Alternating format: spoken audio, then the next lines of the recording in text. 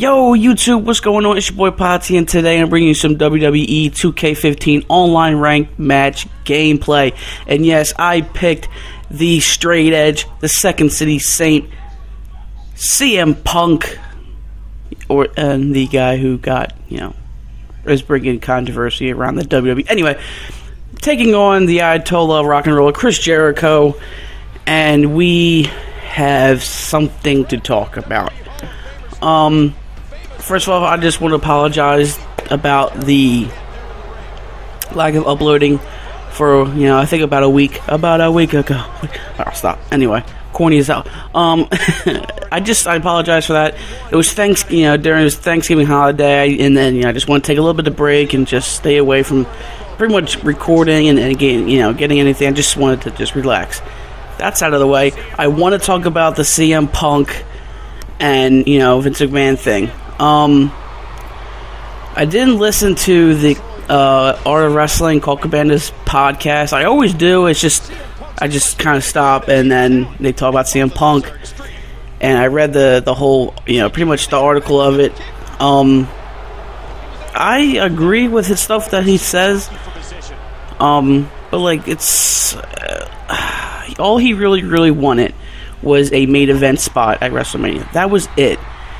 But, he didn't get that. But if you take away that, the man did everything he did in a pretty much short amount of time. He literally did a lot of stuff.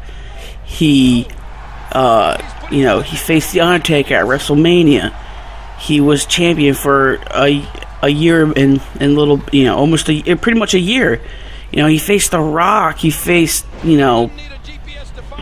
he faced a lot of these guys that, done it all, and he's done it. He's just facing Brock Lesnar, even though he didn't win those matches. But he did it, and there were good matches.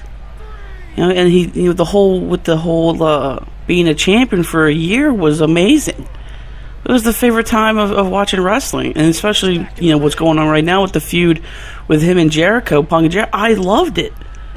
It was so fun. It was so entertaining, that whole WrestleMania bound. It felt good, it felt like a real rivalry. And it's just, I want to be like, come on, dude, but with the whole health thing, I highly disagree on that. WWE is really careful on people's health. There's no way that you were suffering concussions and broken, bones, saying, you're good, we need you on TV. That's ridiculous. And then Monday night, Austin had his live podcast on the network with Vince McMahon, which was phenomenal stuff. That's probably going to be the most viewed thing on the network, on the WWE Network, for only $9.99. That was, oh God, but it was very entertaining. And it was just pretty much, bubblegum, questions, but they were, Austin went straight to the point about CM Punk, and, Vince McMahon apologized, the whole thing of his termination papers being on his wedding day, on CM Punk's wedding day, and, what a great day that would have started. But anyway, he kind of just told straight up, it was I apologize and everything, the way that he what he wanted and all that stuff, and then he said hopefully he can work down the road.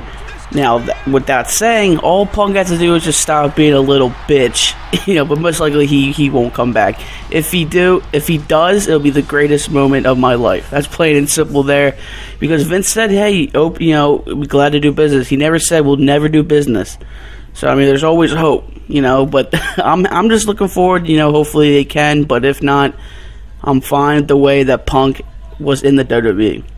The way his history, his success reign, I was happy. So, I hope you guys enjoyed the video. Leave a comment what you think. Like, subscribe. I'm out. Peace.